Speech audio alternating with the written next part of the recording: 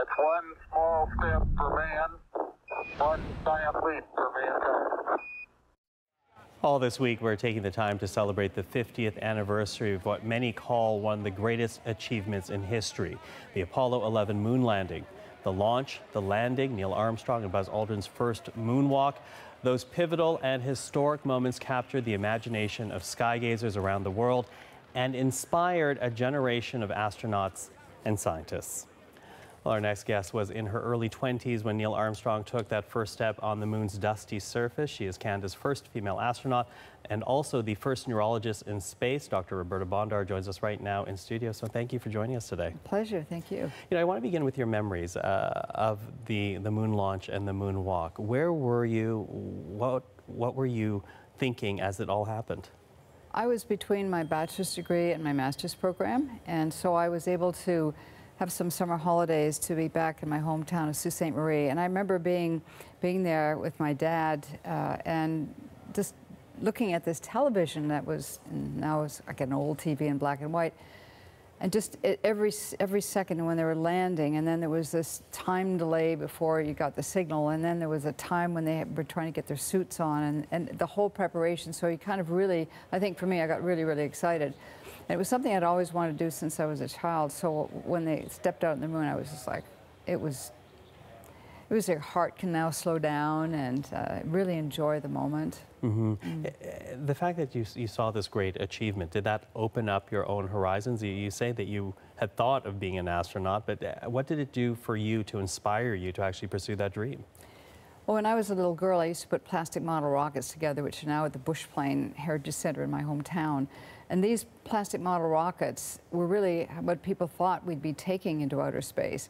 And of course, probably only one of them might have been close. It was the time when I was between these two degrees thinking about what path did I need to travel on, because there weren't any women in the space program, and what would I need? And I thought, well, they've got to get around to it someday. They must. And I wasn't able to get into the RCAF or anything else in the armed forces, so I thought, well, I'm going to be a doctor because I've always wanted to be a doctor, and heck, you know, when engineers get sick, they'll need doctors. Smart thinking. But you know, I actually want to talk about that because you were dreaming of being an astronaut when so many fields, so many industries were shut out for women. What made you think that you could actually pursue this? Because I had a very supportive family who felt all along that if I wanted to be a spaceman, because there was no astronaut in those days growing up, then I should be. Then the world should be open to me. So they were always trying to support both me and my sister Barbara in every adventure that we were having. And so it was basically, hey, you know, I can do this, I can do this. I just need the opportunity. I don't need the obstruction. I just wanted to be there at the right time with the right skill set. And I was more qualified academically than anyone else who was selected for the program. I just felt that I had the right stuff. And how could they possibly ignore me? Well, which is great. But I was also reading that somewhere along the way you made the comment that seeing the moon landing also seemed to wipe away barriers of sexism, barriers of racism, that science and technology had this ability to overcome such obstacles. Well, I was hoping that would be the case. It's that moment when they landed on the moon to me was an affirmation of everything that I believed would have to be possible for people to go into space, an affirmation that technology could work, that one could be focused and dedicated, that a human body could be able to withstand all this. And to me, it didn't matter that it was a man at the time, because I did feel that, hey, we're going to have women. It has to happen. And so I just thought, this is what I want to do, and this is an affirmation. This re-inspired me to have the confidence that there would be the opportunity. I mean, I wasn't guaranteed it, but if I didn't have the skill set, if I didn't have the strategy to go along with my passion, it wasn't going to happen. Well, now they're talking about another moon mission. NASA is looking at that, as even India is looking at sending their own module up to the moon. What will that mean, do you think, for future generations of people that perhaps have not thought of a career in space?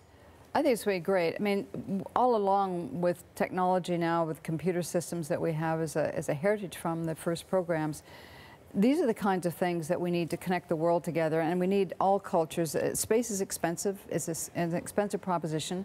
And in order to be able to tease out the kinds of things that we can for even more technology for here on Earth, we need to have a robust program that's inclusive. So I think that all countries participating is very good. I don't look at it, and maybe I'm kind of unusual, but I don't look at it as a competition amongst nations. And it's great to raise the flag and say I'm Canadian or I'm Japanese or I'm American, whatever. The fact is that we use everyone's technologies and input to do these things. And in space really is, going to Mars is going to be, has to be much more of an international effort. There's also a push right now that when the next moon mission happens with NASA, that they want a woman to step foot on the moon. Now that we've had men step on the moon, they think it's time for a woman. What do you think of that push? Well, I think that because they have qualified men and women, and there have been men, there's no reason why a woman can't be on the moon. And I think it really is a good statement about the kinds of respect that we have for both genders, and that a woman now can take that turn and be in the spotlight. I don't try to diminish the fact that there were men in the original program, because that's the way it was set up. I think now to diminish women would be not right, because we do have qualified people who can go into space. So to say that one person's more qualified than another, it can't be based on gender. You know, somewhere out there, there's a young person, a teenager, even younger, watching you speak right now, hearing us talk about the Apollo 11 mission and future space missions. What do you say to the dreamer that thinks, you know, maybe I want to go to space?